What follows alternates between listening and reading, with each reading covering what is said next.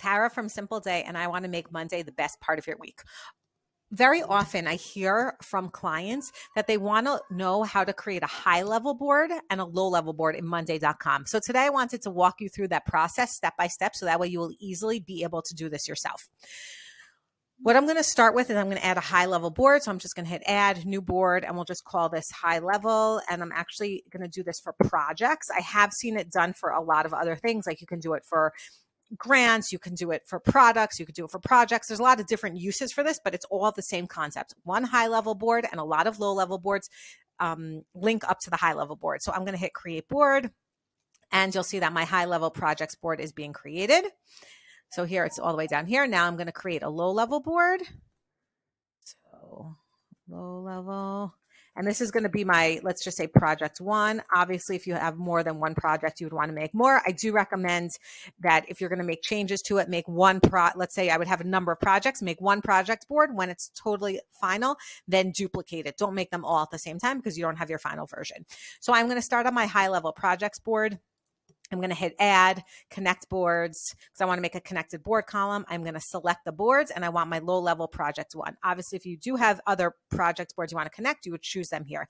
Now, if I want to see this information show up on the high-level board and on the low-level board, like information back between both boards, I want to hit create two-way connection. It's very important that you do this step. If you don't, you will only have this information on the high-level board. So I'm going to hit create two-way connection and submit.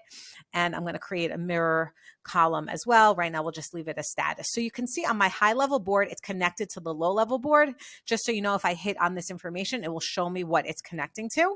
And now if I go to my low-level board, you'll see that a column just popped up, which links to my high-level board. So this is creating the connection between the low level and the high level. Now, what I want to do to make everyone's lives easier is I don't want to have to manually connect them every single time. So there's two different ways that you can connect the information on the low level board to the high level board. The first way is by an item default value. So when you create this board, so what I'm going to do, actually, I'm going to go here just to make sure that it's like a little more clear. Instead of this being called item one, so this would be called project one, right? And the goal is that I want all the tasks on my low-level project one board to link up here, so that way I can see like an overall summary of everything going on my board.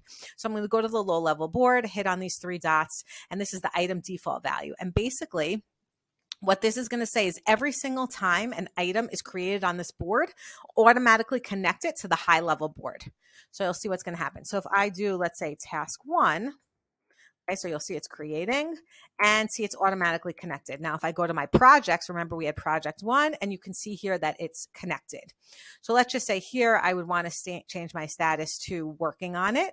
Again, if you go back to the high level board, so you can see that my status is working on it. Now, let's just say there's more tasks. So let's just, so you can understand the concept, let's say task two, you'll see it's going to connect to a minute. And let's say this one's completed. So if I go to my high level board, you can see that two tasks are connected, and you can see that you have, 50% is done and 50% is not working on it. I would recommend changing this. So this is a great way to see like the overall status of a project. So back to the low level board. So that's the first way to automatically connect it. A second way that you can automatically connect your low-level board to your high-level board is by using something called a match automation. What a match automation does is when something on one board matches something on a different board. So let's say you can have a status that matches one board to another board, then the match automation automatically connects them. Let me show you how it's done. I'm going to do it based on a status column. So I'm going to add a new status column, and I'm going to call this project, because if you remember on our high level board, we listed over here, we had project one. So I'm just going to copy that, and I'm going to go to my low level board. And obviously this would need to be on all low level boards. I'm going to just change this to project one. Okay. Obviously we would add all of our projects, but now we're only doing one. Then I'm going to go to the automation center, and I'm going to search for match.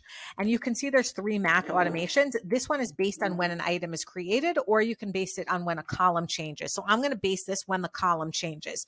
So I'm going to add this to my board. And what I want to say is when my column changes, remember the columns I want projects. So like when I pick project one, the board that I want, I'm going to jump now. The board that I want to connect this to, remember, is my high level board, right? Projects.